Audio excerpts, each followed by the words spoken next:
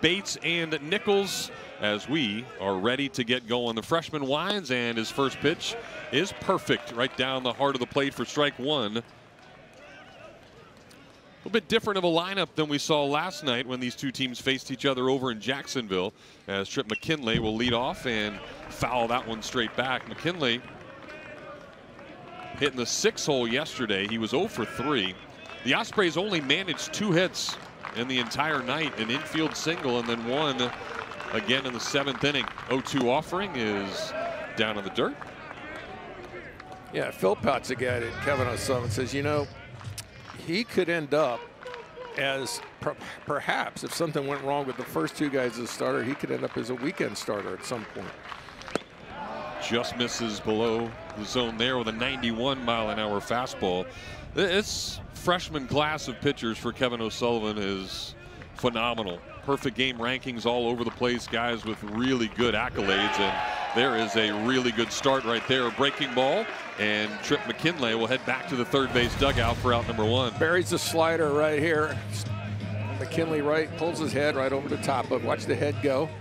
He's got no chance on that one. Nasty pitch. Gator pitching was really good last night in that department, striking out UNF hitters. So we'll see if that stays the case again tonight. Here's Tyler Gertison. He'll take a fastball and miss inside. 14 strikeouts for Gator pitching last night in 7 innings of work, as the Gators won 10-0 to get their first victory of the season. There's a good one. Changeup on the outer part of the plate, and that'll even things up at 1-1. A nice ride on that changeup.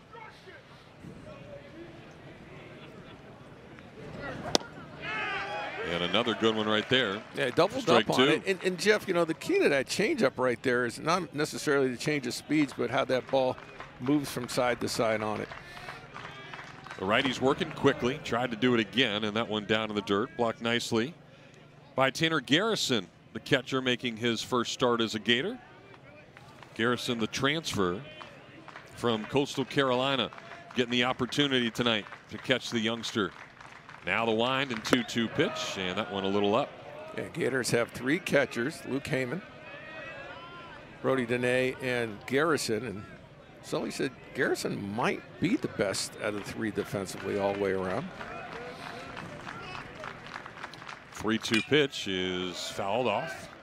So we'll do it again. Yeah, Garrison, really, really good. He had a .992 fielding percentage with 589 chances at Coastal Carolina, so he did not mess up too often down there, as that one misses just below the zone. So a strikeout, but then a walk, and the Ospreys will get the first base runner of the day.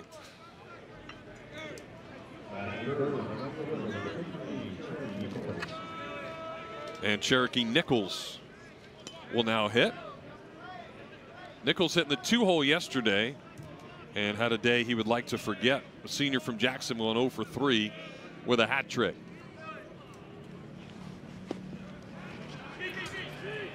And another ball down in the dirt. And talking to Joe Mercadante about him, he says sometimes he will have a tendency to overswing, will Nichols.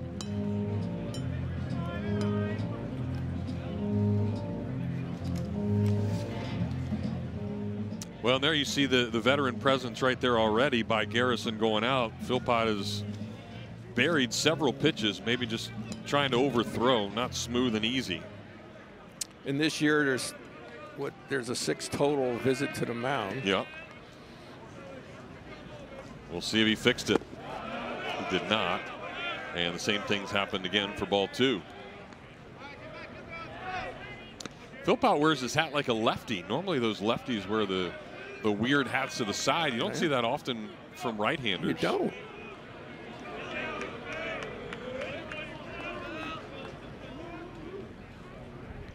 And now the 2-0 is nowhere near. Throw down to second as the runner tries to go is perfect. A one-hopper that nails Jabin Bates, and the first stolen attempt against Tanner Garrison is gunned down for out number 2.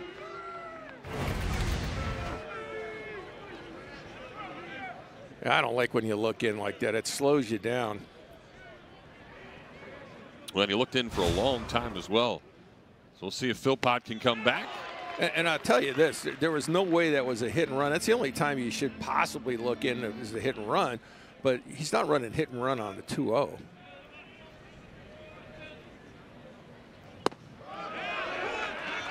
No, back-to-back fastballs to get Philpott back in the count. Nichols thought it was below the zone, so he was ready to trot down to first base.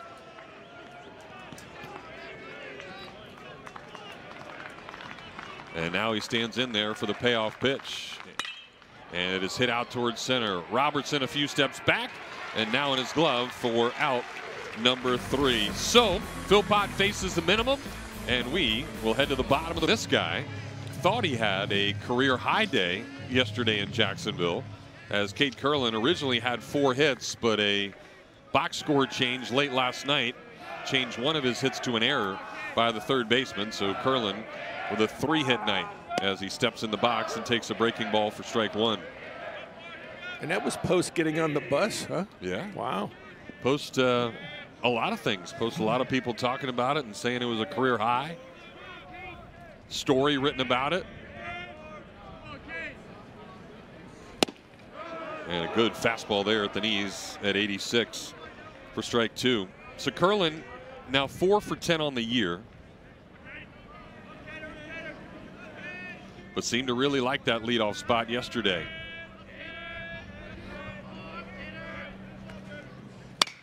And he'll go the other way with this one, a sinking line drive, but it'll hang long enough for Cherokee Nichols to run over and make the catch for out number 1.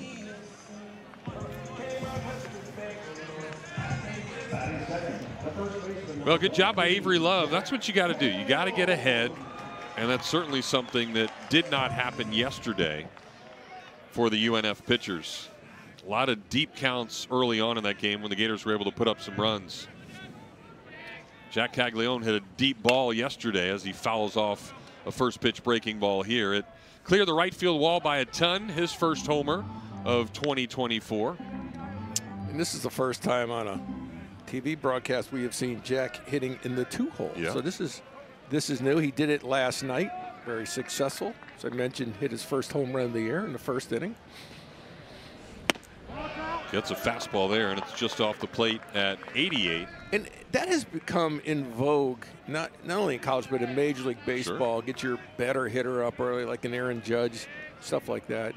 You see that just more at-bats through the course of a year, especially if you have the guys behind them that can protect them. Yep.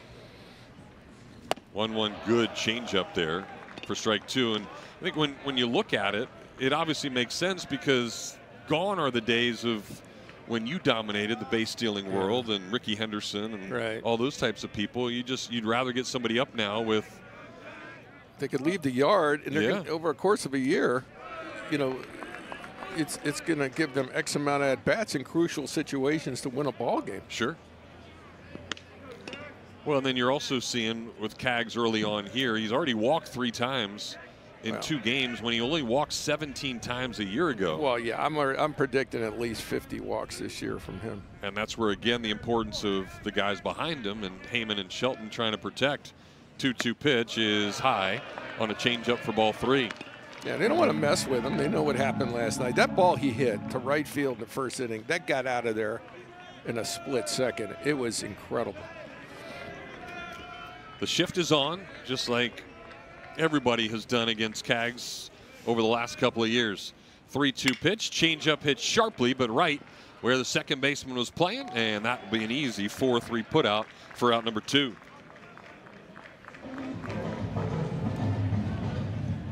Well, good job again by Avery Love. Didn't give in. Fastball threw the changeup in there and got Cags the ground out. Joe Mercadante would love to see his pitcher get out of this inning in less than 15 pitches.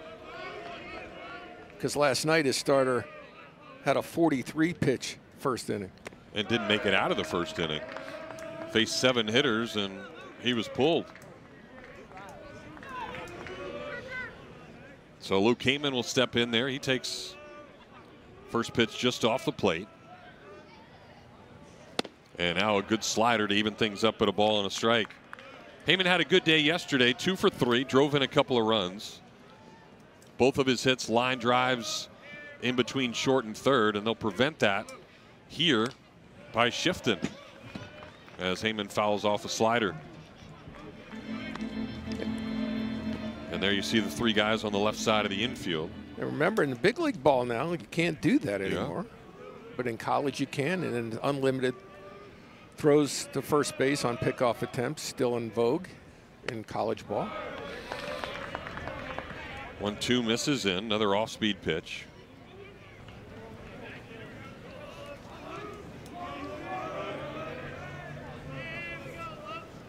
So just 13 pitches so far for Avery Love, and his 14th is a little bit low again. So back-to-back full counts. And we'll see if he can get out of this one.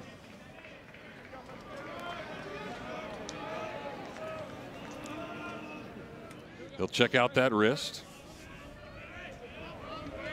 And they have the sign for the 3-2, and it is chopped foul, so we'll do it again.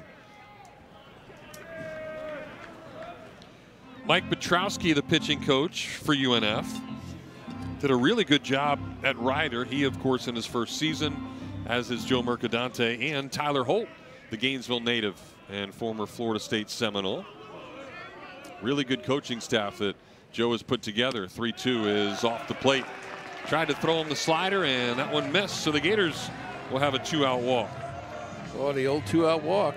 Never a good thing. We talked about it. The Gators were bitten by it against St. John's on opening night. And there you see both Petrowski and Joe Mercadante. It was a 2-out hit by pitch, but you get the idea. It was a freebie.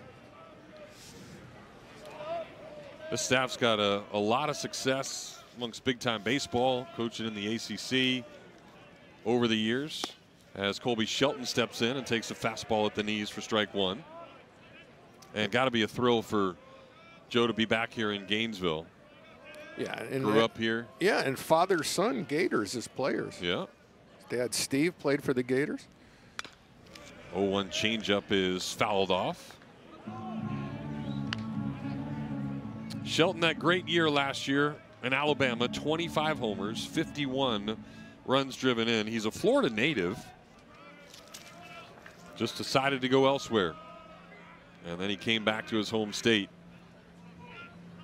after an All-American freshman year. 0-2 is chopped right to the first baseman. It's bobbled, though, by Bush, and nobody's going to be able to make a play. Love tried to get over there and scoop it up, and he couldn't. And what should have been the end of the inning gives the Gators new life. 2 on and 2 out for Shelnut. Yeah, got him to swing over that ball right there, roll over it, just clanked off the glove, and that's when the fun ensued. Well, just really one of those where he didn't have to charge that ball at all. No. If he stays right there on the bag, it takes one extra hop and his foot's already on the bag. Got a little aggressive there when he didn't need to. No, that one there, you just let it come to you, catch it, and just move over to your left. Yep. So we'll see what Shelnut can do with 2 outs, and he'll get a slider that misses off the plate for ball 1.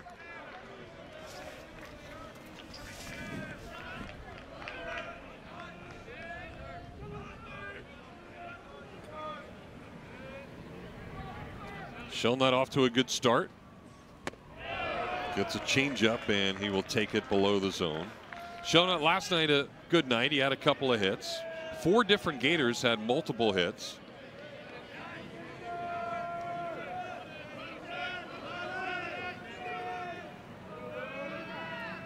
And the 2-0 pitch is a swing and a miss. And UNF did that a lot last night against this offense. You would think 2-0 counts, 3-1 counts, you'd see fastballs, but did a really good job of mixing it up and pitching backwards. So I think the Gators have to expect that tonight, knowing they're not going to see a lot of fastballs in at least the counts you think you'd see one. And that's where he wants to keep that pitch there, knee high or just a little below that. Yeah, didn't get the call from John Bennett, the home plate umpire. So Shelnut now in the driver's seat. Awaits the 3-1, and that one will miss down low. So there, that 2-out walk has turned this into bags full of blue jerseys and a chance for the Gators to get some runs here early on.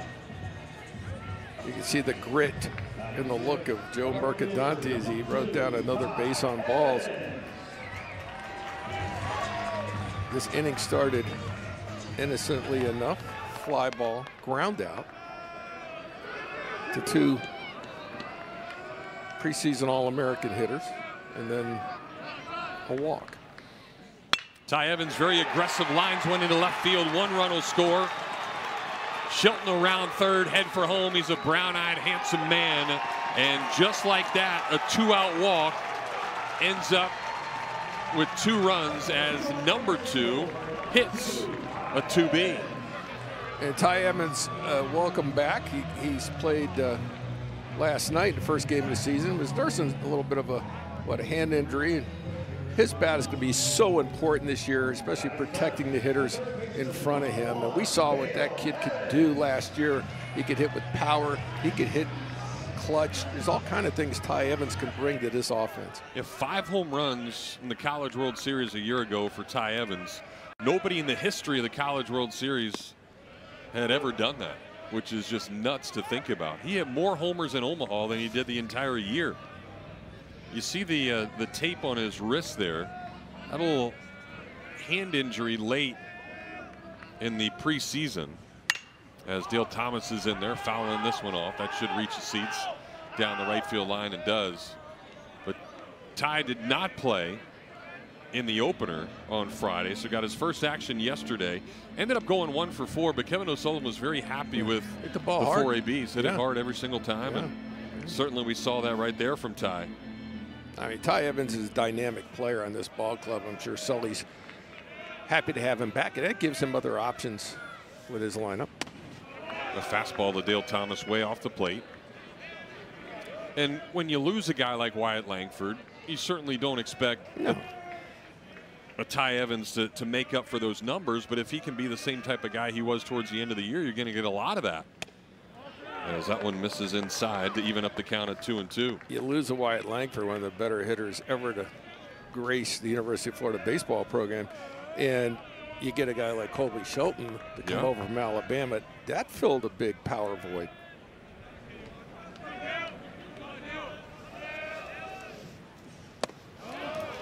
That one just off the plate on a fastball, so another full count. And 7 hitters now for the Gators.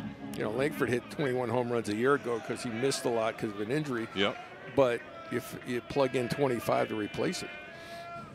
3-2 to Dale is a slow roller to third, picked up by Clements. His throw on the run is in time, and that will do it for the bottom of inning number 1. But a 2-out walk, and then an error, another walk, 2 RBI single by Ty Evans gives the Gators, as we go to the second, a 2-0 lead. Chillier, but a beautiful sunset as you see that Gator orange beyond the third base dugout of the Condren family ballpark. We get going in inning number 2 as Jacob Runnels will step in there against Alex Philpott. Philpott threw 18 pitches in inning number 1. Strikeout and a walk, but he only faced 3 guys as he throws strike 2. Good 91-mile-an-hour fastball there. Runnels the DH. Hit in the 3-hole yesterday, was 0 for 2 with a couple of strikeouts. Here's a chopper to short, should be easy for Shelton, and it is for out number 1. Yeah, got him to roll over to the off speed. Shelton been pretty reliable at shortstop. Of course, the Gators losing Josh Rivera, one of the better shortstops to come to campus in the history of the program. Yeah, it's weird not to see a Josh Rivera out there. He was a staple at short for so many years. Since 20. Yeah. And out Cade Bush, another righty, and he can't handle that slider for strike 1. Bush was a cleanup man yesterday, 0 for 2 with a couple of strikeouts. It's from Palm Beach. Takes a slider there. And then went to Florida State out of high school before transferring and being a part of Joe Mercadante's first team, and they should have some good connections with Tyler Holt on the staff.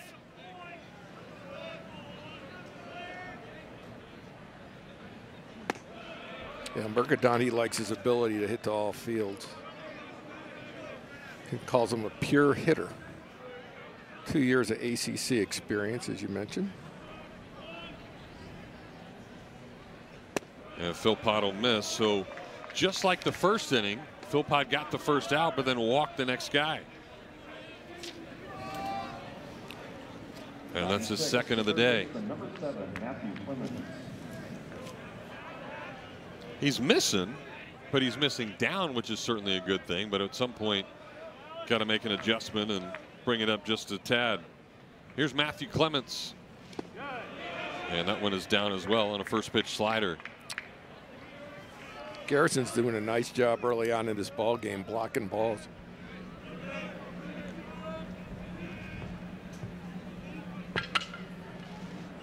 That's a much better slider, and that'll even things up at 1-1. Yeah, he should just go after the hitter here, the runner at first base.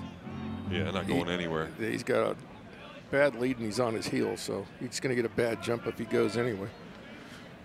Clemens from Jacksonville Beach will take that one down low.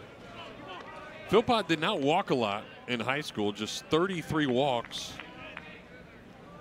You'll see right here, when he gets his lead, you can see there's no separation between his heels and the ground, so that he's going to have to lift that up and lose a tenth of a second right from the start.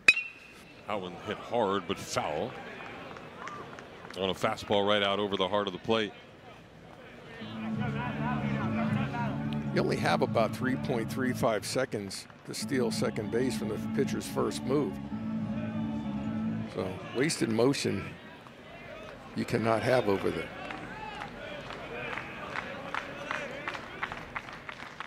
Two-two pitch, grounder back up the middle, and that'll sneak through. So Clements gets a slider and steers it right back where it came from, and the Ospreys in business with a couple on here in the second.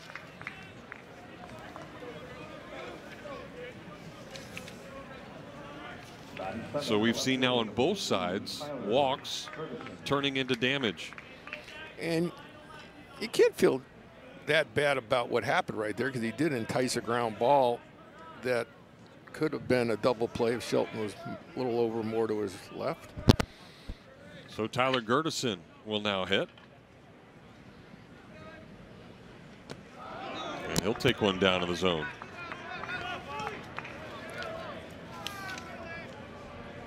And Kevin O'Sullivan wants to come out and have a chat with his freshman pitcher. Philpott was ranked the 12th best right-handed pitcher and the 37th overall player in the state of Florida by perfect game as a senior. Gators had Liam Peterson, of course, go yesterday. He was ranked the 8th best right-handed pitcher nationally and the 3rd best right-handed pitcher in the state of Florida. So you can see that Kevin O'Sullivan found a lot of good ones by not having to go out of state. And Liam Peterson's slider is for real. Yeah, it was legit. We'll see if the chat worked, and at least did on that pitch, as that one is at the knees to even things up at a ball and a strike. I'm glad to see things stay constant. Every time Sully goes out to the mound, comes back in. First pitch, strike. Gertison was 0 for 3 yesterday as he takes a slider for strike 2. Did not strike out, though. He was one of just 2 guys in the Osprey lineup that didn't strike out. He's got to have a good 2-strike approach here. You start looking away and go from there. The 1-2 offering hit hard down the first base line. Kaggs knocks it down. He'll flip to a covering Alex Philpott. And that saved a double and potentially a run with a nice play by the Gator first baseman. Yes, it did. That was not a good 2-strike pitch, and Kaggs bailed him out. Sees a lot of the plate right there and gets a good swing on it. Leaves his feet, and that's the thing too. With a first baseman, when you have to leave your feet and come back, you got to dig in your glove to get it cleanly. And those first baseman's mitts are huge.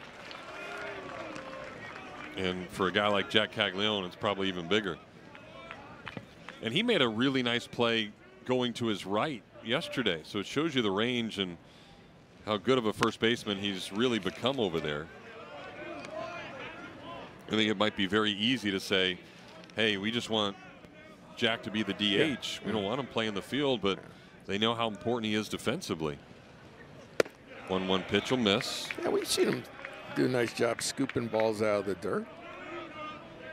And he's still got some dirt in that glove. Hey, look, he's a good athlete. Let's face it. I mean, a guy does what he does, pitches, hits.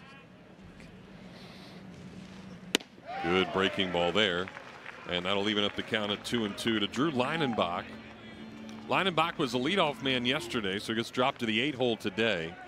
The junior from Dunellen struck out a couple of times, and Alex Philpott will try to get one of those here. The 2-2 pitch, and he got him. Good slider there from the freshman. And despite the walk and the single, he puts a 0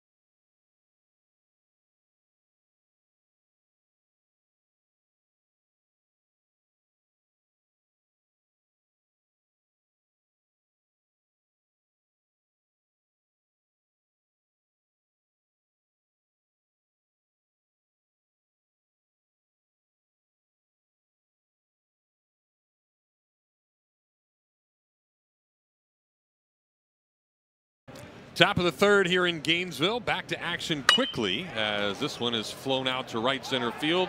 A sinking line drive, and Robertson won't be able to run it down. Alex Rodriguez, who did not play yesterday, gets the at bat, and the junior gets himself a base hit.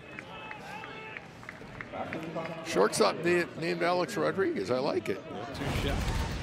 His second hit of the year. Goes with this pitch. Pitches up, outer third.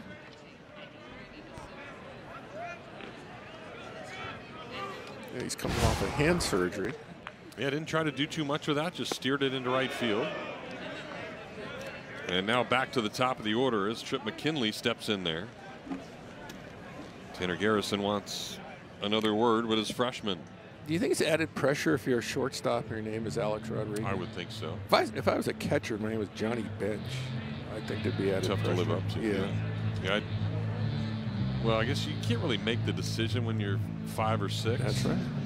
Because your parents will think it's a good idea to do that. He's A-Rod to his teammates, right? Yeah. There you go. This is obviously coming from the dugout. Gators have a righty starting to get loose now. Trying to buy some time here.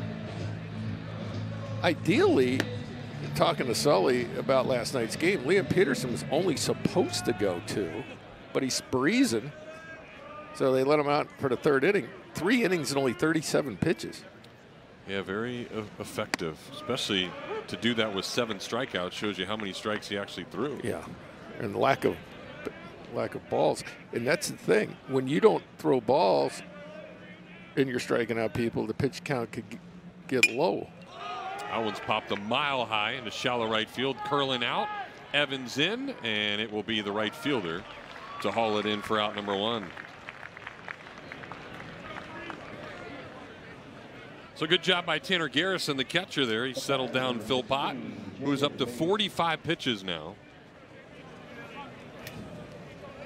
Philpott on Friday night came in and threw an inning and 2/3 with a couple of strikeouts, couple of walks. Exactly what he has tonight. 2 strikeouts and 2 walks. And the freshman just misses down low to Jabin Bates. Bates walked his first time up. Left-handed hitting catcher.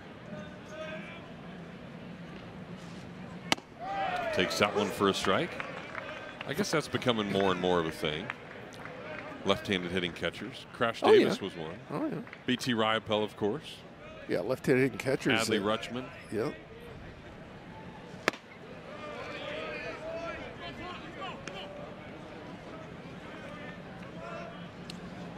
Mike Zunino is going to be in the house on Sunday. Nice. Former Gator catcher and one of the best to ever do it. This one right at Kaggs. He'll step on the bag, try to go to second, and he does perfectly. It's like he was on the mound throwing a strike, and he fired it right to the chest of Shelton to retire the side. So you got the 3 unassisted 6 double play to end things. So the leadoff base hit, but looking forward to a good year and looking forward to this appearance as UNF has gone to the mound. Zane Starling, freshman from just up the road, Santa Fe High School, Lake City, Florida, will get an opportunity to face the Gators. And the first pitch to Tyler Shelnut, also a Lake City native, is just off the plate for ball 1. Yeah, how about that? Battle of Lake City. Starling, 89 to 91. Yeah, these fastball guys has that little funk to his delivery. It's that crossfire action. Yeah. And a little special for me because I was Zane's pitching coach basically the last 4 years. You're putting pressure on yourself. Playing right Gator ball. Yeah, that's a strike right there. Just off the plate to Shelnut. Okay, coach. Yeah. But yeah, Zane's just one of those guys that you love to coach because he competes more than anything. And that one's right over there, 91 miles an hour. Zane's put on a lot of weight, about 20 pounds so far, getting over to Jacksonville. Really good breaking ball. And the 3-1 pitch is strike 2. Good fastball on the outer part of the plate. A lot of family in town for Zane tonight, as you would expect, and all of his teammates from Santa Fe High School have come to the game tonight too. Big pitch here. 3-2 offering is just below the knees with some run. And it'll be a leadoff walk to start off the bottom of the third for the Gators. Second time that Shellnut has walked tonight. Starling has only thrown to one hitter so far this year. He struck him out.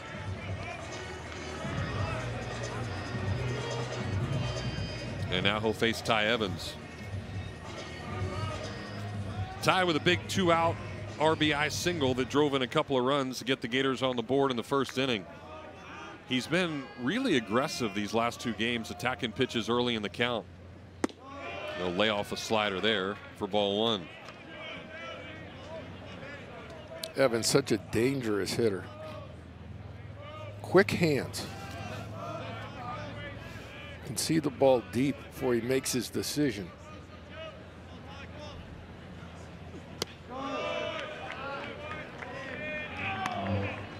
That slider just off the plate, and quickly Mike Petrowski wants to have a conversation. Yeah, just calm him down. Good slider, just like you said, off the plate, but had nice sweeping action to it.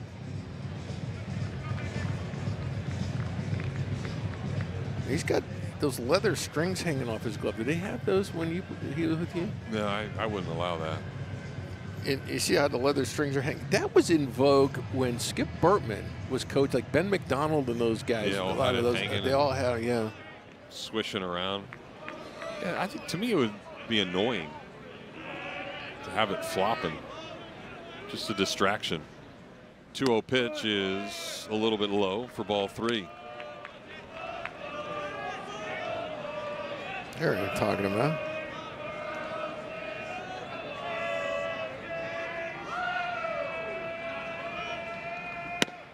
There's a good fastball at the knees on the outer part of the plate. So Evans now 2 for 5 on the year. Hit 2 deep fly balls to the warning track in right field yesterday. Runner goes, and this one is out that way again, right center field. And it is going to be caught. That is a heck of a play by Drew Leinenbach, sliding, and the throw back to first. They got him. Shellnut was all the way around second base, so he had to step on the bag and come back. And then Leinenbach fired it in. He came out of nowhere at the very end, and that is a huge double play right there to get a couple of outs here in the bottom of the third inning. That's a top 10 nominee right there. Look at this play. And I love the slide just to get his momentum. Gets up and knows exactly where he's got to go with it. And then at the back end of that play, Cade Bush does the nonchalant as if it's not coming, basically a decoy, as if the ball wasn't coming, to get Shellnut to perhaps not slide a little more to the right to avoid the tag. That man right there made one of the better plays you'll see this season. Yeah, just at the very last second.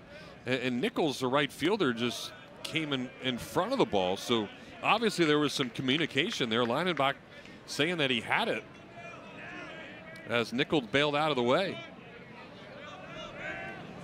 Dale Thomas, the hitter, heading the count 2-0, and now a grounder to short with the shift on. That is fielded and fired over nicely. So despite the leadoff walk, give you a tough left-on-left matchup with that windup he has. Yeah, a little funk to it, and this one is popped down the right field line. Caglione giving chase, and how about that Willie Mays catch? Well, we talked about his athleticism diving before, and now he stands up, catches it, and falls to the ground for out number 1. Well, it wasn't Vic Wirtz that hit that ball. It was Cherokee Nichols, but you can see right here, Cags with his 3rd good play defensively of this ball game.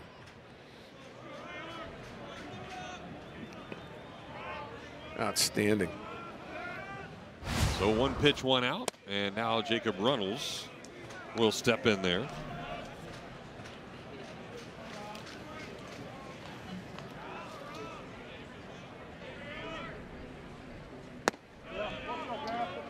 And he takes ball 1 and now ball 2. Satin from Plant High School. Has been a lot of really good Gators to come out of Plant High School. And he just misses with that fastball for ball 3.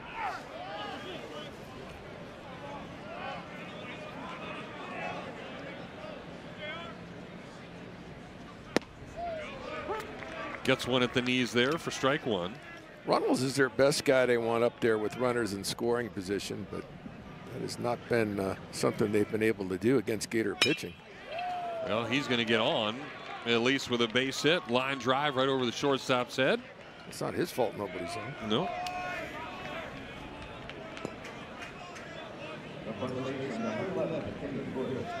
So 3rd hit of the day for the Ospreys.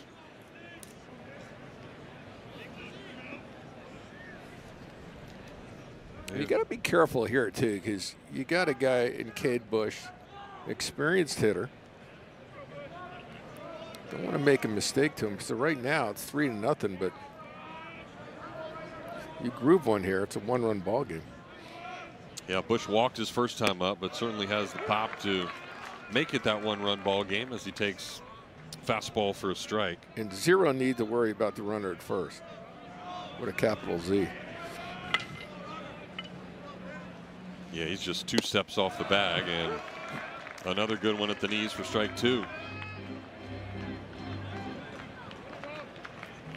This is a short lead. This is saying, trust me, I'm not going. With a big smile on his face as he gets his lead. Satin ranked the 15th best left-handed pitcher in the state of Florida by perfect game coming out of high school last year. His 1-2 is lined in the center again. So back-to-back singles by Runnels and Bush. And for just the 2nd time tonight, the Ospreys have a runner in scoring position. Yeah, they're 2 veteran guys deliver with singles. Pitch is left up. Satin knew it. You can see the expression on his face as the ball went whizzing over his head. And now you got to settle down and get these last 2 outs. Matthew Clements now to the dish. And the righty takes one high for ball 1. It's the guy Joe Mercadante says hit a lot of doubles. Oh, Kevin O'Sullivan out to the mound. He wants to have a conversation with his freshman. And you look at Satin at playing high school. Struck out 175 guys with just 26 walks and about 150 innings in his high school career. Never lost as a senior. 8-0, or excuse me, 8 complete games as he went 11-0.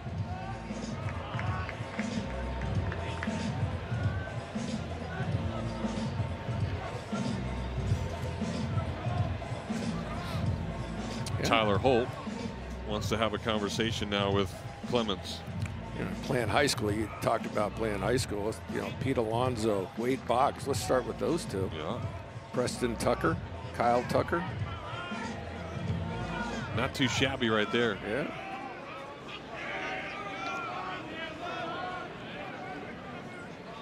One 0 pitch to Clements is off the plate for ball 2.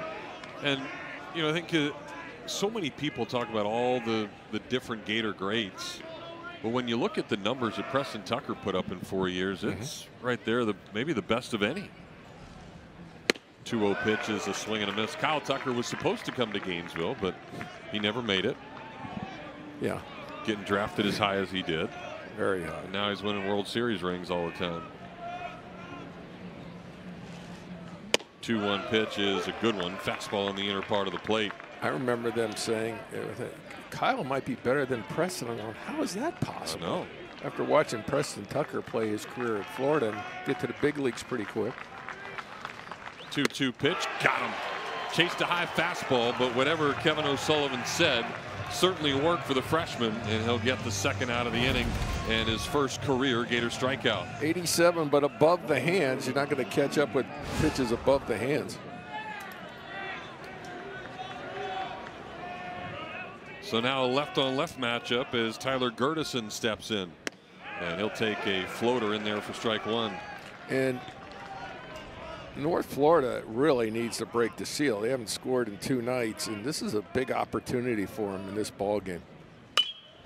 Comebacker, though, right back to the freshman, and the underhand toss to Caglione will retire the side. So despite a couple of singles, Robert Satin hangs a 0 up on the scoreboard, and we'll go to the bottom of the. We're up 4-0. Florida scored in all but 1 inning, 6 of the 7 in yesterday's game, as Zane Starling gets back to work and misses up and off the plate to Tanner Garrison. The catcher getting his first start in a Gator uniform.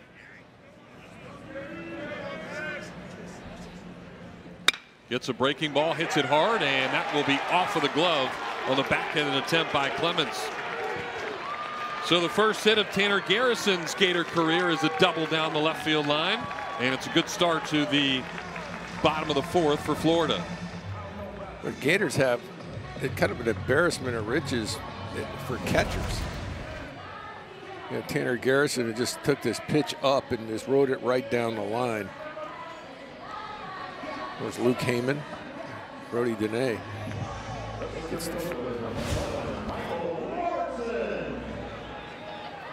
So that'll get Michael Robertson to the plate. UNF expecting a bunt as first and third basemen are in on the grass. Robertson does square, and he'll take a fastball down low for ball 1. See Chuck Girolamo in the background there, handling the offensive signs.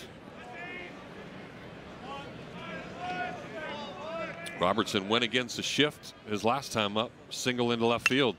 He'd try it again, but he got jammed and will foul it off for strike 1. A whole left side open again for Robertson. He's now 4 for 9 on the young season. 444 average. Something that he's really worked hard on was his offense, as that slider just misses off the plate. And that's the interesting thing to me.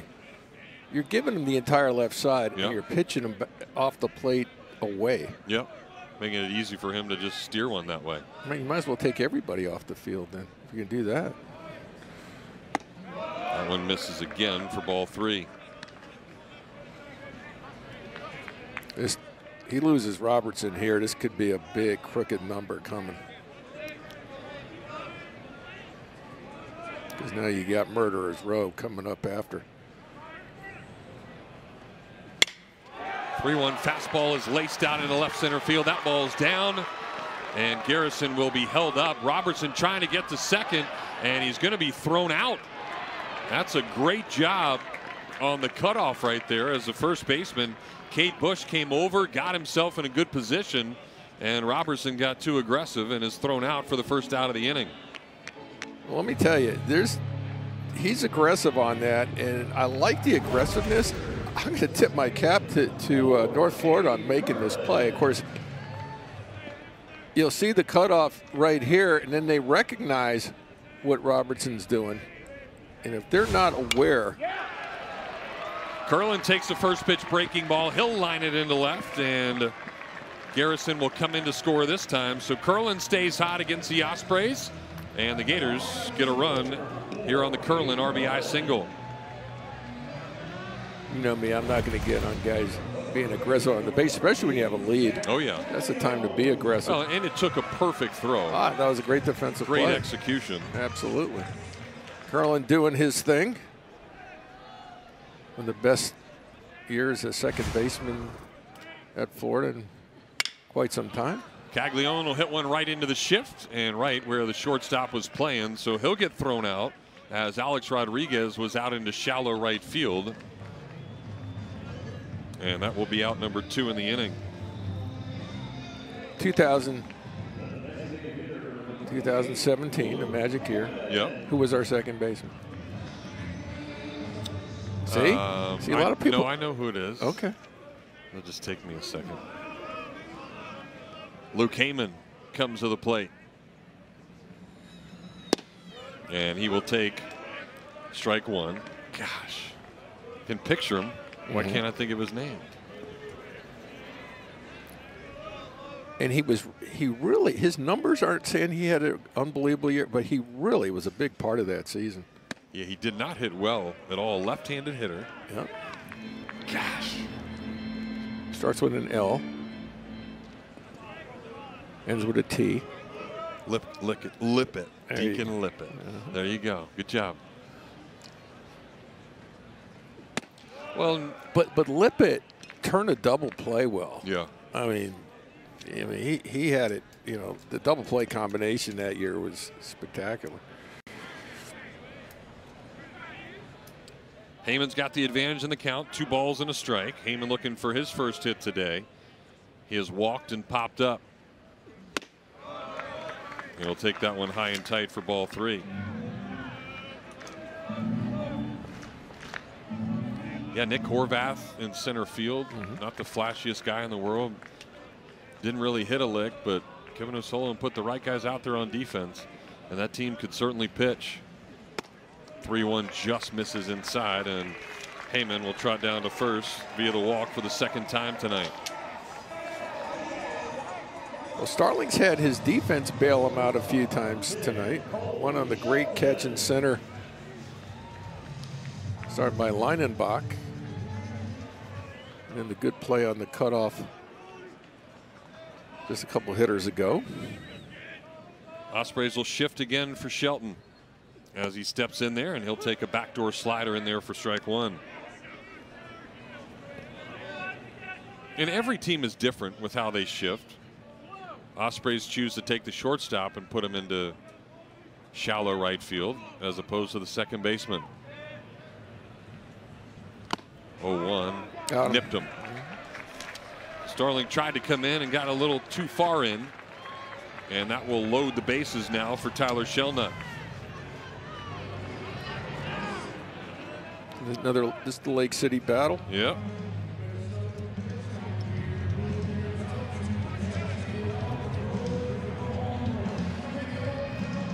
Joe Mercadante is asking to see if that really hit the hitter. I thought I heard it. Yeah, you could hear the nip. This is numbers a year ago. Of course, this year he pitched against Delaware first weekend, only went a third of an inning, gave up 2 hits. But the run he gave up was unearned. 88 to 90 mile an hour guy. Fastball that rides. Has an ability to elevate that pitch. Shelnut has walked twice tonight, but he's hacking on a first pitch fastball there and fouls it back for strike 1. Shelnut 2 hits yesterday.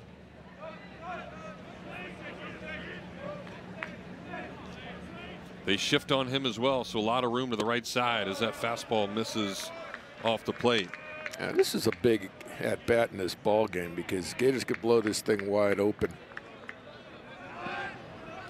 Shelnut 3 for 9 on the year. He's only driven in 1. Gets a slider and pulls it through the left side and the shift. 1 run will score. Here comes Heyman. He will score. And yet again, the Gators with some 2-out damage as Tyler Shelnut hits one hard and gives the Gators 2 more. And it's now 6-0 for the boys wearing blue tonight. You know, there's a guy like Tyler Shelnut as he takes a hanging breaking ball, strokes it through the left side. It kind of gets unnoticed in some of these big, powerful Gator lineups, but this guy is a big part of it. He's a guy that has double home run power at any given time. Just a good hitter. So the 8th man to bat this inning is Ty Evans.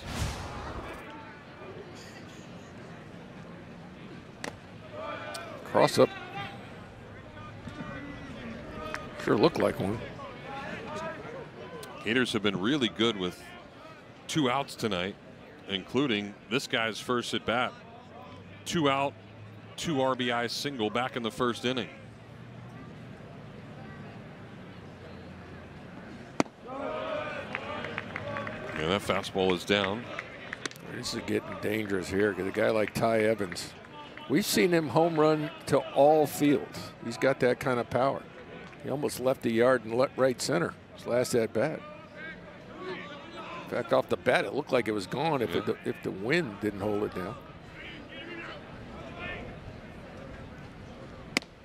Good breaking ball there, and it's back to that pattern of pitching backwards, not giving in.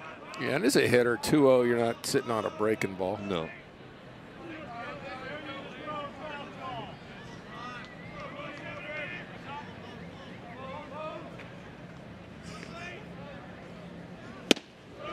Good fastball there as it's by Evans to even up the count at 2-2. They don't shift on Evans. The Ospreys have shifted on just about every Gator hitter. Well, he does hit them in all fields, that's for sure. He'd be a tough guy to shift on. Gonna go up the ladder here. And Evans lays off of it. So the runners will get the automatic head start, 3-2, 2 outs.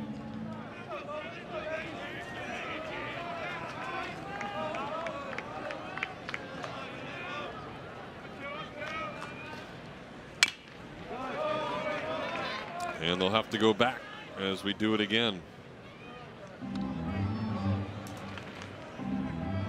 Shelton at second, Shelnut at first. A shell game. Yeah.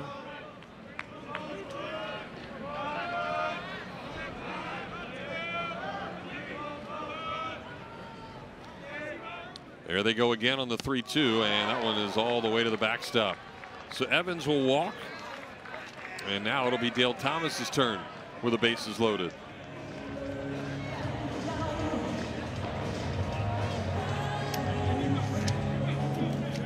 Ninth hitter at the plate this inning.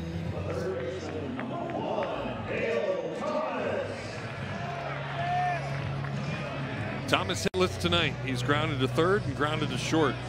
In the 2 games now, Gators have outscored UNF 16-0. And the Gators have scored in 9 of the 11 innings. So the offense has certainly been good as that slider catches the outer part of the plate for a strike.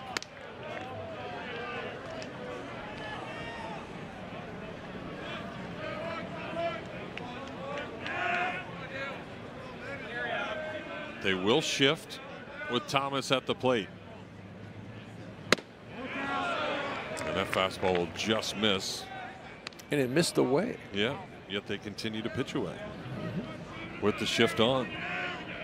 So Thomas again doesn't need to try to do too much here. Just take one of those outside pitches and hit it where they ain't. And he does have home run power. So he's able to square one up. A little miss for ball 2. Another righty in the bullpen for UNF.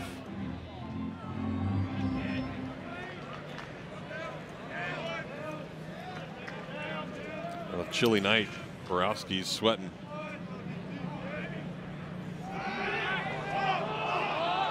And that's going to be a balk. You can't do that. Threw to an unoccupied base. There's your balk.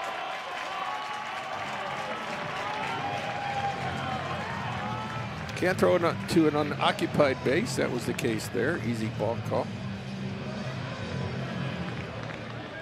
That's unnerving, you know, coach seeing that. Pitcher trying to do that as opposed to trying to get the hitter.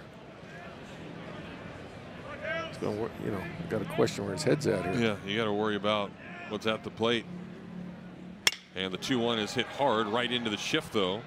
And Rodriguez will throw across in time to retire the side. So the Gators put up a big crooked number. Kate Curlin gets it going with an RBI single. Tyler Shelnut adds a couple more. And then the balk brings in the 7th run of the game for the Gators. We head to the 5th, 7-0. It's right at the pitcher. But I appreciate what he was trying to do. The third baseman playing deep. So now Alex Rodriguez, who singled into right center his first time up, will take that one high and off the plate. And when you're trying to bunt on a left-handed pitcher, you really got to get a little more down the line. Just the fact that the lefty's falling off to that side to begin with. Yeah. There's a good fastball. Rodriguez did not play in the game yesterday. He started off his season 1 for 6 in the doubleheader to open up the season with 3 strikeouts, but better tonight.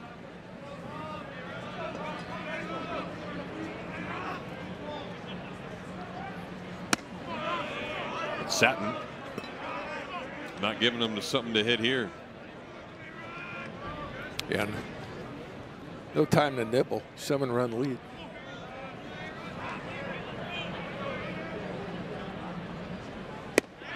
But he does, and walks the 9-hole hitter. So Kevin O'Sullivan not going to be happy with that. That's the 3rd walk for Gator pitching tonight. 2 by the freshman Alex Philpott.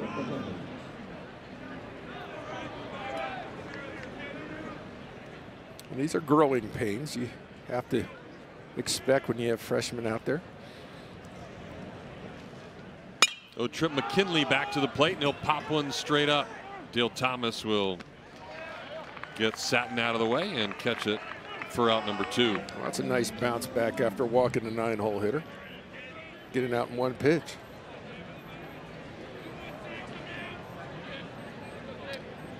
So we had Philpott with a sideways hat. We've got Satin with the flat bill.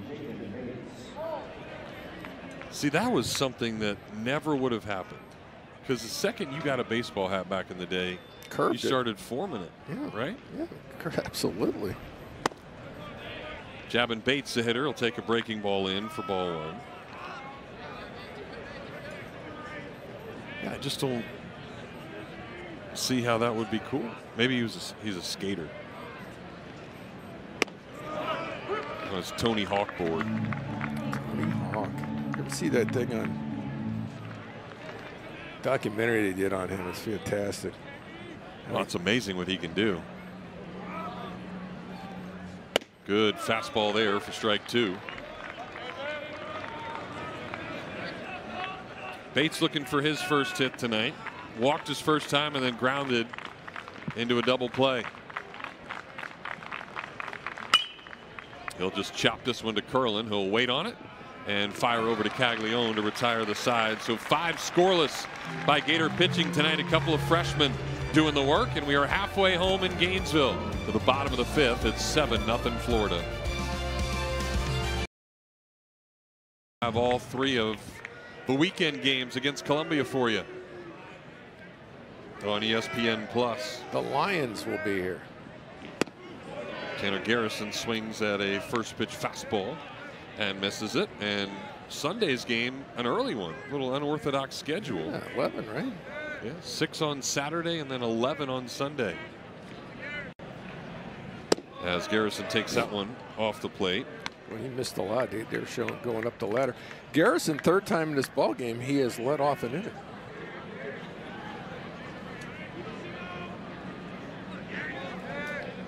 And he led off well the last time, doubling down the left field line. Able to check his swing there and stay ahead in the count. Maybe he should be the leadoff hitter. The Gators have scored in both of those innings that he's led off. Getting his first start as a Gator. Brody Donay getting his first day off. Good breaking ball there to even up the count at 2-2. Now is when you trust an elevated fastball, you do it here.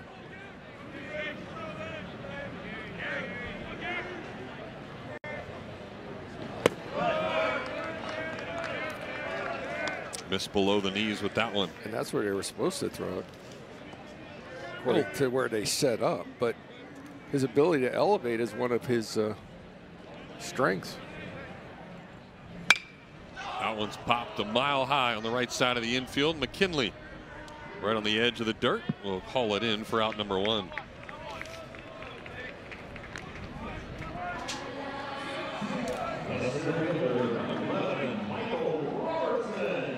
So now Michael Robertson. The Ospreys have shifted twice with him up there, and 2 at bats. Robertson has hit it to the left of second base. So I'm not sure I'd shift again. But a good fastball there, maybe Borowski's best for strike one. Well, they continue in those at-bats to pitch him away as well.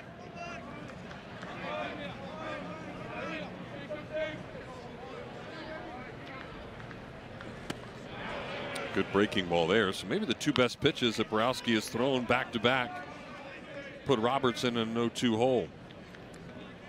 Let's see if he comes right back with the same pitch. Pressure on the catcher. Bates to block it.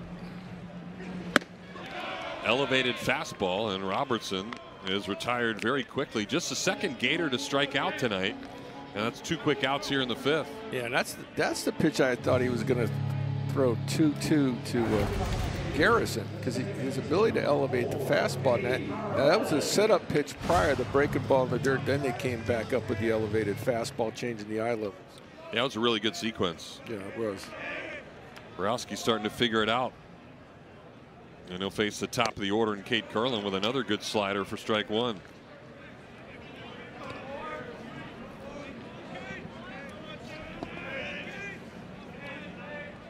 Curlin likes the Ospreys. He's got 4 hits in 2 days, including an RBI single his last time, as he takes this one down low. Freshman All-American by 4 different publications. First team All-SEC a year ago.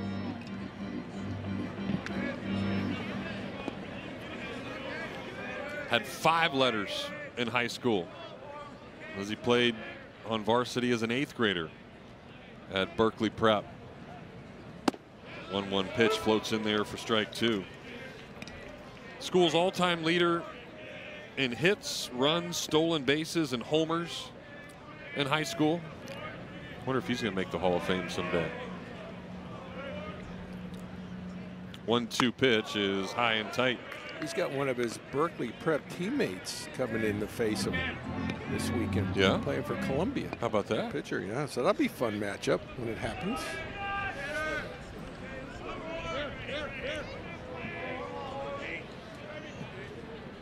Two balls and 2 strikes, and that one just off the plate.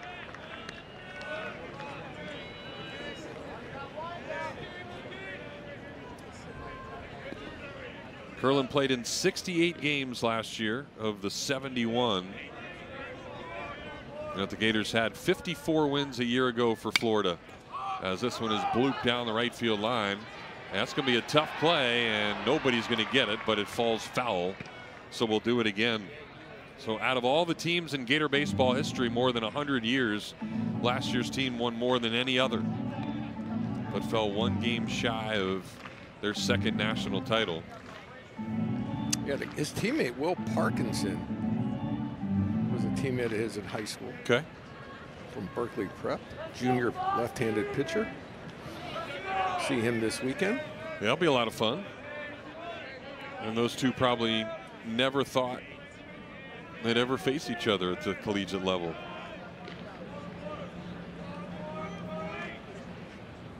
So another 3-2 pitch coming, and that one's fouled off again. This one a souvenir into the seats, about 10 rows up. And you know Borowski would like to get this out, because lurking is trouble. I think you think Cade Curlin's trouble. Yep. Gators have only sent the minimum to the plate once. That was Starling's 3rd inning, where he got a double play and a ground out. They haven't had an official 1-2-3 inning yet, but they'll get it now as Borowski blows the fastball by him. So a really big inning for the righty, as he gets a pop-up and a couple of strikeouts. And for just the 2nd time tonight, the Gators hang a 0. We go to the 6th. It's 7-0 Florida.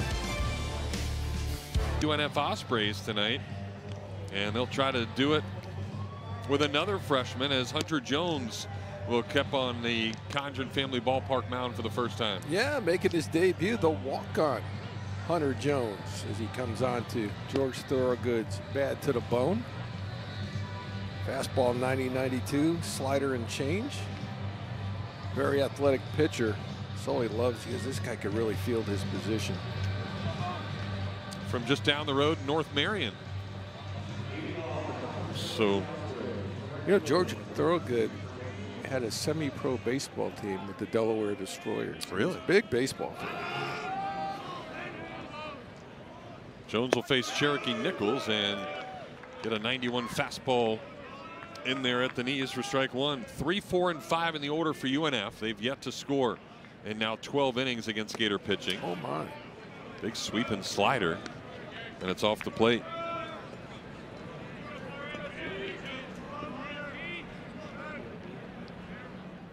Now the 1-1, and that ball is smoked but foul onto the berm down the left field line. That'll rattle around, and we'll see what kid ends up with it. There's your winner. They couldn't see him. He's wearing camo. Yeah. That's how he was able to sneak in there. 1-2 pitch. That slider misses again, and that'll even things up at 2-2. Needs to start that slider a little bit more over the plate because it has so much movement. There it was again, but it'll miss. Well, I can see why they're going to it. It has nasty break. Well, 7-run lead, you probably just challenge him here. They do, but it ends up hitting him. That ball was almost a strike. Tailing back over the plate, but Cherokee Nichols will reach base for the first time.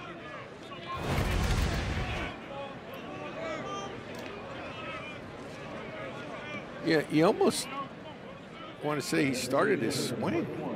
Yeah. They want to challenge that if it wasn't a 7-0 ball game. Not that they're out of it. We've seen crazy, stranger things happen in the game of baseball, but Jacob Runnels will now hit. Runnels 1 for 2 tonight. 3 for 11 on the season, as that slider misses again. He's got the Chris Sabo sunglasses on.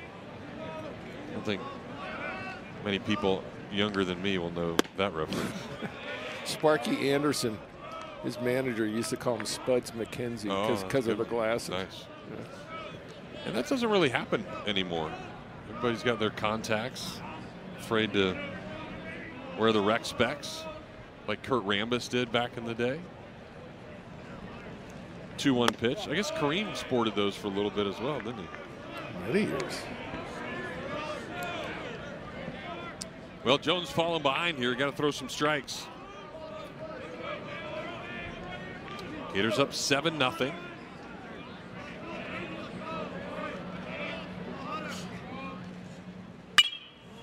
And that one popped up. Probably playable for Caglione. He'll try to find the wall and does, but it hits off the net just before it gets into his glove. Yeah, Kareem started wearing those glasses because his injury kept getting poked in the eye and had a lot of eye injuries, like scratch retinas and whatnot. Finally, he says, put some glasses on you. That'll take care of that.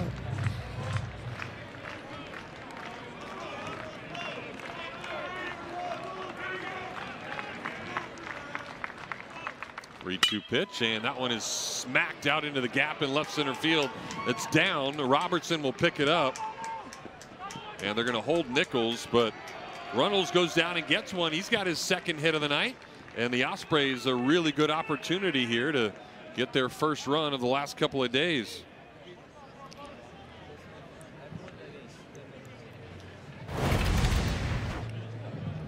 Just challenge him fastball and sitting on it. Kevin O'Sullivan out to the mound, and that's going to do it. Jones will put the baseball in Sully's hand, and a new arm will come in for Florida. So we'll tell you about Blake Purnell when we come back here on the SEC Network.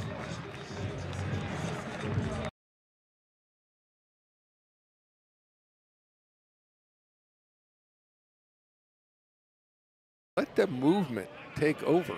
88 to 89 on the fastball, and they actually like him lower than that because that's where we'll get the movement. Good first pitch fastball to Kate Bush, and that one was at 88. Gators, of course, playing the infield back. up 7 runs. But Burnell keeping it at the knees again at 88 for strike 2. Kate Bush played at Palm Beach Gardens High School, and the coach there is Joe Russo, who played on Joe Arnold's team in the 90s. Third baseman. Good fastball again by Purnell. So there's one. 3 consecutive fastballs down at the knees, and Bush will head back to the dugout, retired for the first time tonight. And you can see that ball, the bottom falls out. When he takes a little off, he gets more movement, which is going to be a lot harder to hit and square up. Well, Matthew Clements will now hit, and he'll take one at the knees for a strike. And you can see the location is so good. It's down, and you're seeing Garrison actually move the glove up to try to get the call, which he's been able to do, at least on that pitch. Grounder to second. Curlin will handle it, but the Ospreys are going to get their first run as Clements with the RBI ground out. Makes it a 7-1 game. And that run, of course, charged to Hunter Jones.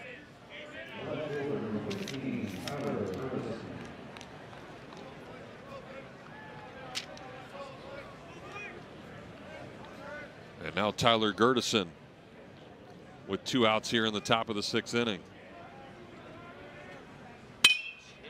That ball is smacked down the left field line and fair. So the Ospreys are going to get another one as Gerdison just took one the other way. He's got himself a double, and he's pumped, giving his team a couple of runs here in the inning.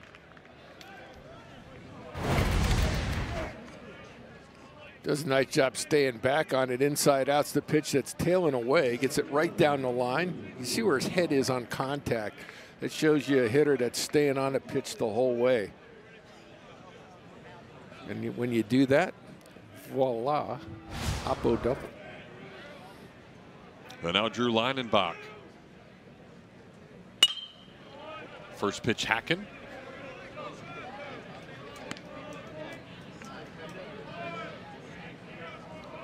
Leinenbach was the leadoff hitter yesterday. Down in the 8-hole today, he has struck out, and he tried to bunt his way on and got thrown out. But he's going to go the other way, and that ball is going to fall. Evans will field it, throw all the way to the plate, but is not going to be in time. And a 3-shot here for the Ospreys as the 7- and 8-hole hitters go back-to-back base hits. And there's no quit in the boys from North Florida. Yeah, they've really battled back in a game that looked like it was going to be counting down the outs and see if the Gators could 10-run rule them again. But this little uprising here has turned this into a ball game. And now Alex Rodriguez in the 9-hole. First pitch slider is a good one for strike 1. Joe Mercadante's ball club showing a lot of fight. I would expect nothing less from Joe's clubs.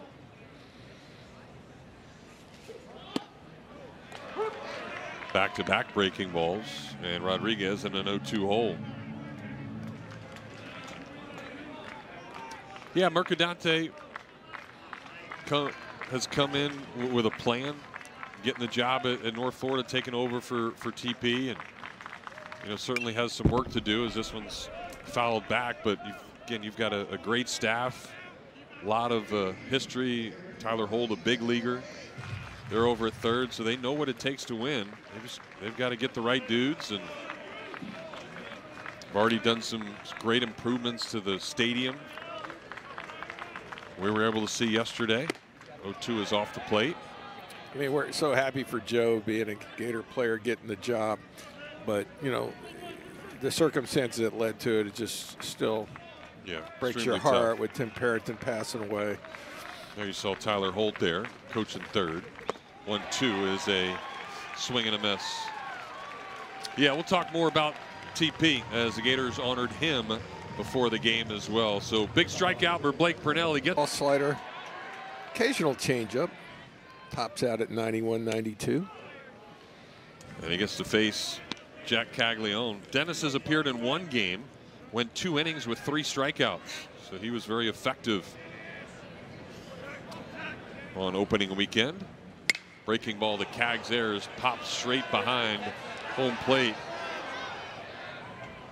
And about 10 rows in, it'll bounce all the way up to the second deck. And just below us, the fans got a souvenir. Great shot there by Ron Bates, the cameraman, just to our right. Look at Ron all over it. Ron, just make sure when one comes back here in the booth, you fling it over here and get Belmonte catching it. I'm talking to Ron before the game about how hard it is in golf for the cameraman to get a golf ball. That was just as hard what Ron just did. Heck yeah, followed it perfectly. Ron takes a backseat to no one. There's the camera. You can't see Ron. He's tries to be incognito. That's him. He's over there, our guy. 1-2 is down in the dirt. Kaggs tonight, an RBI single in 3 at-bats. He is the only Gator to have multiple hits in the first 2 games, so trying to do that again if he can get another hit here. 4 RBI yesterday for Jack. And the one today. 2-2 pitch is strike 3 called. Good fastball down and in, and that froze Caglione, who will strike out for the first time tonight. Yeah, it rode in and worked its way back. Little 2-seam action right there. Good pitch.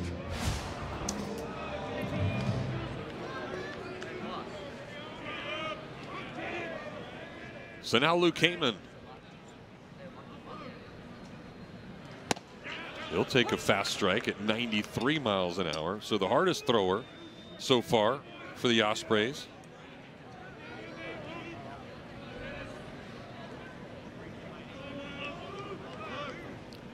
Heyman has walked a couple of times tonight. The question for you, okay, you're the freshman pitcher out there, and you get a guy like Kaggs, nationally known hitter. Yep. You strike him out. Would you rather get him like that or a swing and miss? Like that. Like I think so. You kind of fooled him. Yeah. Okay. Not every pitcher would have answered it that way, I don't think, right? Yeah. Some would like to. I was a soft thrower with location. Okay. So all right. it was more of the crafty. Some pitchers, I like to blow it by him. Blow by him. Yeah, he couldn't catch up to my heat. That fastball just missed. I have another question. All right, so, and you've coached and you've taken pitchers out of the game. Do you have your guy that you're taking out stay till the reliever shows up, or does he leave early? Which guy are you? Because I had my preference when I managed in the minors. Okay, no, that's a good question. Here's a 2-2 pitch and strike 3 again. So how about the freshman? He has sent down Caglione and Heyman. A couple of all SECers back looking.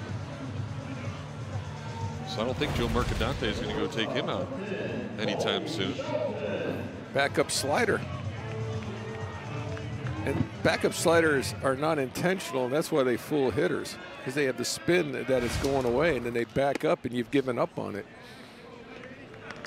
Yeah, I think my answer would be I'd be fine with letting the kid go back. It's probably the wrong answer. Oh, go early. Yeah. Till the guy came out. Okay. So that way he's not sitting there and it's not awkward, and I'm not mad at him as a coach because he stunk and yelling and screaming. I just say, go get out of here. They don't always have to have stunk. I mean, guy could go 8 1/3. Oh, of course. Well, if that's the case, still let him leave early so he can get his curtain call. Yeah, he's going to get it either way. But I know that would not be your answer, probably, right? You are correct. And what's the mindset of that? Just to make him give him the baseball? Not necessarily give him the baseball, but because that wasn't necessarily the thing. It was maybe I just thought it was kind of a respect thing, and have him say something to the guy coming in, because they're teammates, you know, maybe an encouraging word from a teammate before he leaves, you know, something like that. That was, and if your pitching staff's that good, pitching staffs are close like that. Sure. So they probably wouldn't mind saying something to the guy that's coming in for them.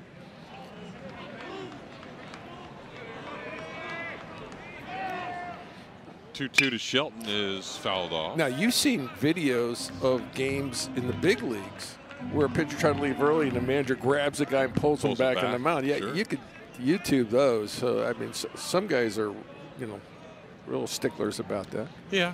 I mean, and I'd be fine doing it the other way. I guess it's not really a preference.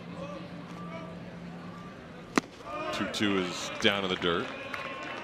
This kid hitting Shelton, he's going to be fun to watch this year.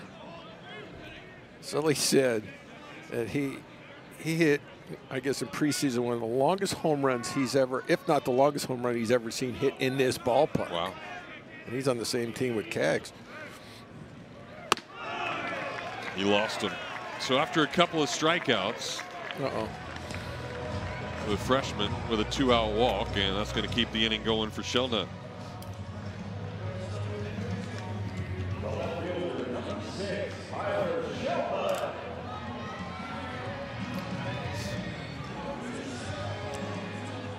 Shelnut's had a good night. Been on base all 3 times. A couple of walks and a 2 RBI single. And Shelnut, not a guy you could fall asleep on. Home run power. And he has good home run pull power. I think that's about the only place you're going to hit one out tonight, unless you really not sure of this here. Dennis throwing it as hard to first as he is to the plate. Really worried about Shelton. He's got a guy up here that can hit a home run. I'd worry with 2 outs, get the hitter. And Shelton does not really have a big lead at all. That one stays inside.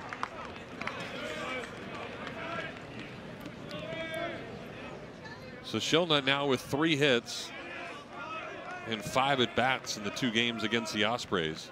How many times do you see a pitcher throw over to first unnecessarily, then throw it away?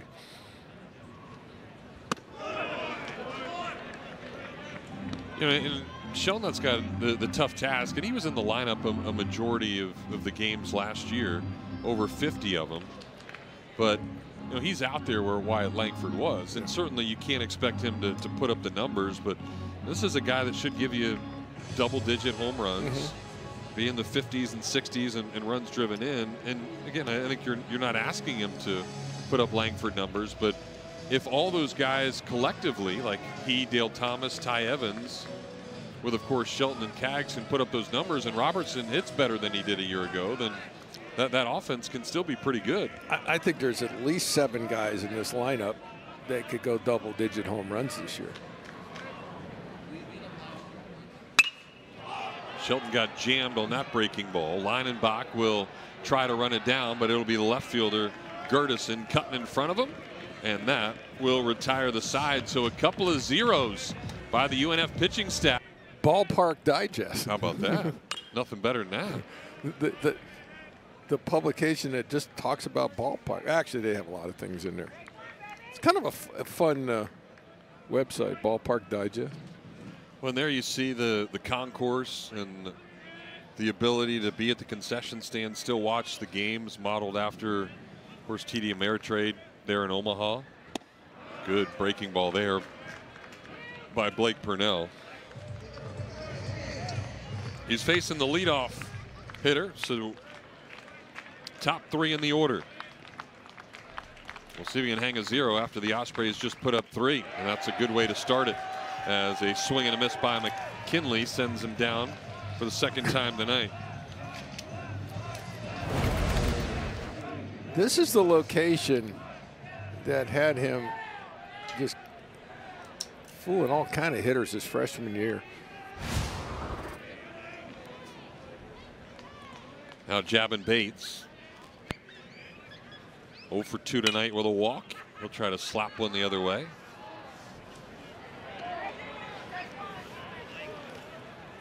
And then the unique berm area, and there's same camo kid with his 2nd baseball of the night. How about that? He's going to be popular in school tomorrow. Caught his limit, though. There are two foul ball limit here? I would think so. Okay. Remember the days where you had to bring it to the concession stand for a soda? Now, you can see Bates up there. You know he's not cold. From Michigan. Lansing, to be exact. Yeah, one of the few non-Floridians. Here's a slow roller to Thomas. The bare hand play is not going to be in time. Wow. And despite Bates being a catcher, he showed some wheels right there for an infield base hit. The late great Tim McCarver would be mad at you because he hated when you say runs well for a catcher. I know. I mean, that's all Thomas could do. And on the back end, great job by Kaggs. Bang, bang play.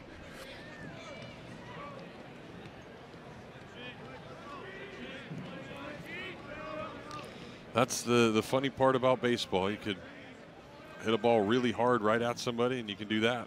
And one will give you a hit, and one won't. And not the one you would expect. They say they all even out in the wash. I mean, that's what I was always told. That's probably right. But it's so frustrating as a pitcher because you feel like you make a really good pitch and then there's nothing you can do about it. But if you actually think about it and you look at the field right now, as this one is a strike at the knees, there's a lot more green grass out there than there are people.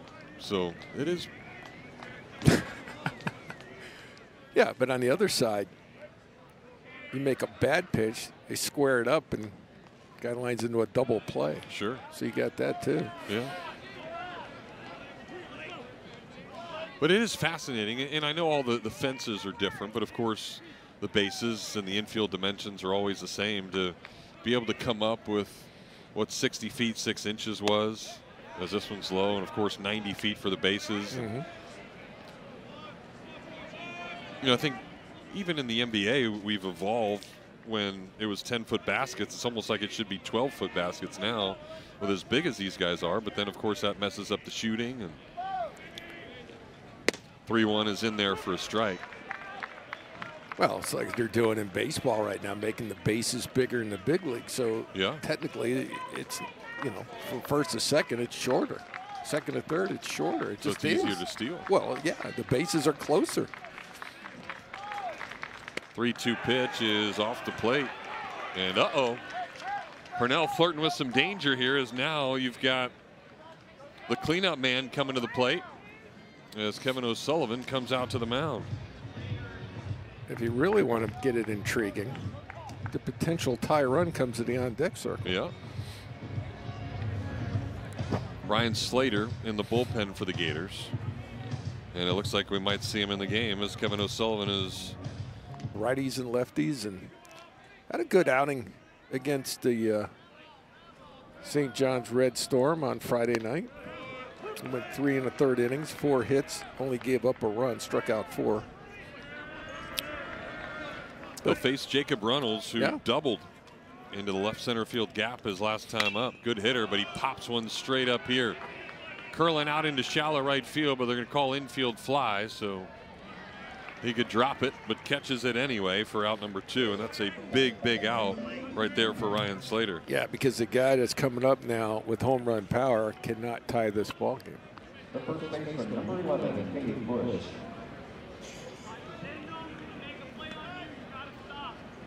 It is the Florida State transfer, Cade Bush, 230-pound right-handed hitter. A single, a walk, and a strikeout today, as he fouls that one straight back.